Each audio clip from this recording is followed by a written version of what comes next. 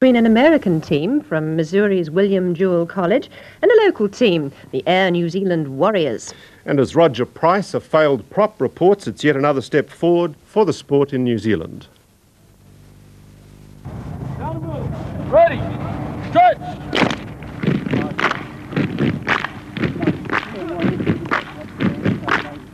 There's a new ritual in West Auckland, the Gridiron warm-up. Ready, stretch! One of the faces behind the masks, 17-year-old Pukekohe schoolboy David Dixon. 2 metres tall and weighing in at 137 kilos, David is to take up a $40,000 football scholarship in the States. David's one of the biggest players here. He was discovered walking down Queen Street.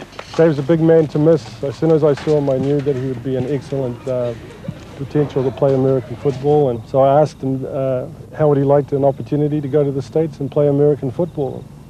He heard that, his ears pricked up, and now he's involved with our program. There are now 95 other regular players in the New Zealand American Football League program. Formed 2 months ago by O'Scanlan, the league took over from the smaller scale New Zealand Gridiron Association. The winner of a coaching scholarship himself, O'Scanlan is enthusiastic about what Gridiron can offer. There's not too many sports that give you a chance to go out of the country and get an education and to also become a millionaire. When you see pro football being played in the States, you're watching 45 millionaires on each team playing football. It's not too many sports that can offer you that sort of financial reward. Potential millionaires? Perhaps not, but Gridiron is catching on fast here, particularly amongst Auckland's Maori and Islander communities.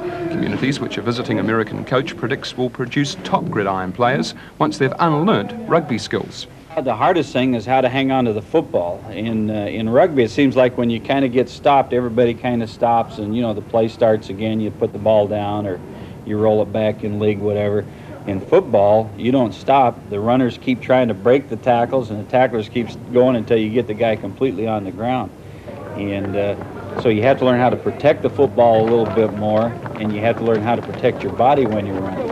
And I think that's probably the hardest thing to learn. And then tackling with these pads on is a little bit different. You know, not a lot different than rugby, but it seems like these guys, when they put all this equipment on, they feel like they're completely indestructible.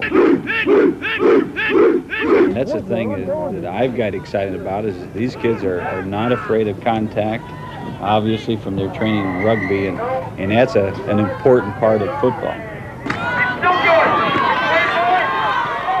This match is a selection game to pick the squad to play Missouri's William Jewell College next week. It'll be a big squad. In Gridiron, only a third of the players are on the field at any one time. The others come on when their offensive, defensive or kicking skills are needed.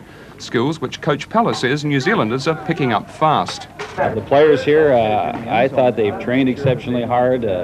It's not easy having to work and then come home after work and go to gridiron practice and prepare yourself. But I think I was down here a couple of years ago and they really made a lot of progress. But are they good enough to beat the American collegiate champions? The match next Monday will tell. It'll also reveal just how far the new sport of gridiron has come in this country. Roger Price there, and the good oil on the growth of Gridiron.